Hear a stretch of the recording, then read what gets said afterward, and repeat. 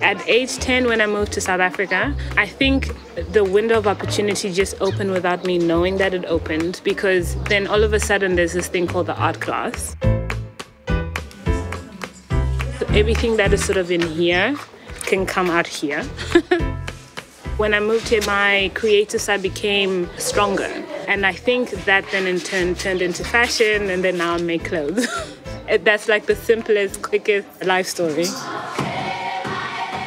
The RedCap Foundation is an important foundation, and I feel that people need to be, even if you are active already, I think you need to be even more active to get involved.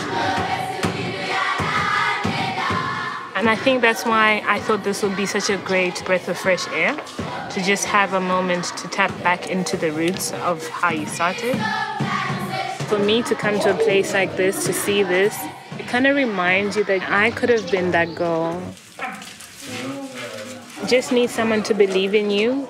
That's all it is. And you need to see someone who has done it and can reach that far. Dream big, just be strong, and also surround yourself with the right people.